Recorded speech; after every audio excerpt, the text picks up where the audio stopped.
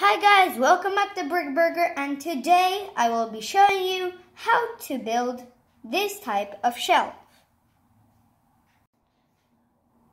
Here is what you will need.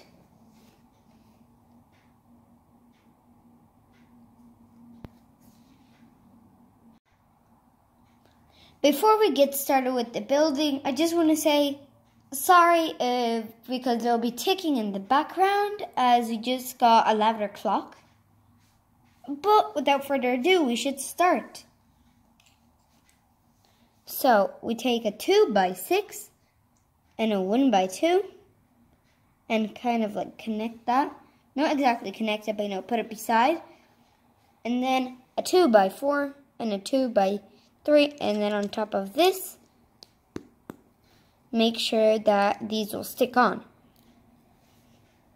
And then we take two long poles and then we place them down like this.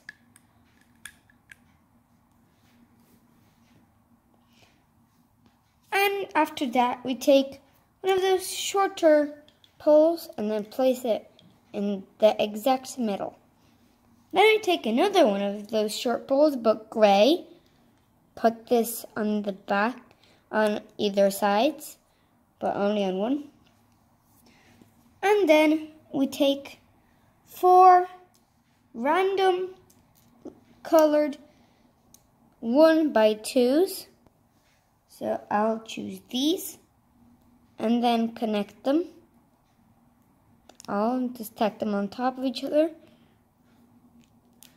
And then a random colored 1x2, and then put this on top, and then put it over to the side, because we won't be using that for now. And on the other side, take a 1x2 flat with a dot, and then put it up here on the other side, on the front. So now with the bottom decoration.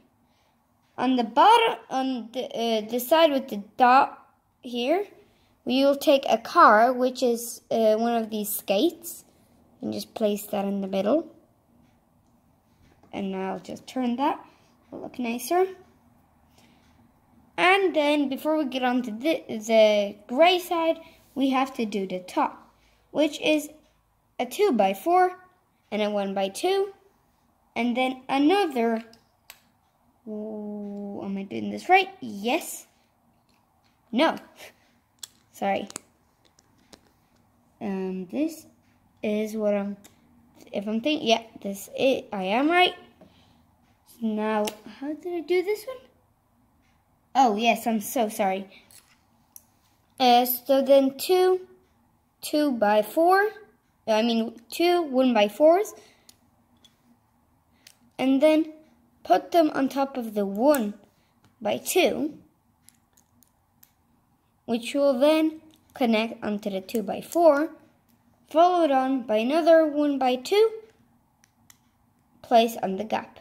So basically the 1x2s are heroes in here. And then place it on top of these two. Now we can finally get onto the gray side, which is books. So we take these, what we done, and just normally place them in. Nothing special. After that, we will take 2 1x2s, but the tall ones, stack them on top of each other, and then place them in the middle. Unless you have those short poles, then you can use those. And then our hero comes in. Our 1x2 goes on top. Then we take another 1x2 flat with a dot, and then again place it on the front of any. And then now you might not have this face. It's a really rare Pikachu face. So if you don't have it, you can either change it or you can just take a regular 1x1 flat. And then take one of these blocks, you can do it on any side. And then place the face or your 1x1 flat in the middle or wherever you want, and then place that on the dot. And last but not least, the decoration plant. So we need these two, so a 1 by 1 dot, and those grass thingies.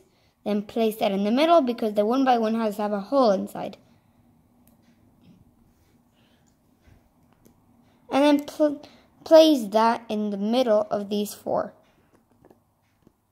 Yeah, that's what I'm thinking, and I'm not even sure if I told you, but the poles might fall off when you're doing this one, or any of them. But don't worry, that also happened to me, like right now.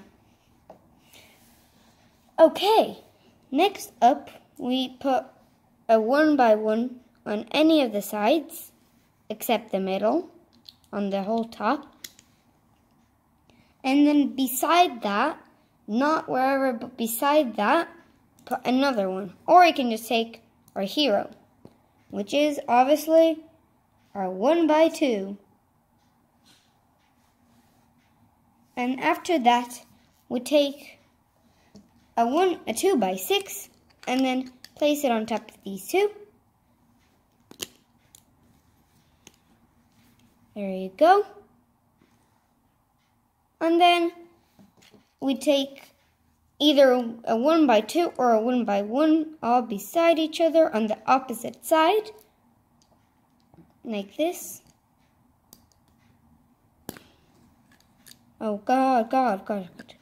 Sorry. This is another thing that might happen to you. Everything just falls off. And now a 2 by 6 to fill in the gap is all you need. And there you go. You have a fantastic shelf. If you liked it, or even if you didn't, smash the like button. Comment if you've done this and do you like it. And then subscribe, and if you want more of these type of videos, smash the notification bell. Bye!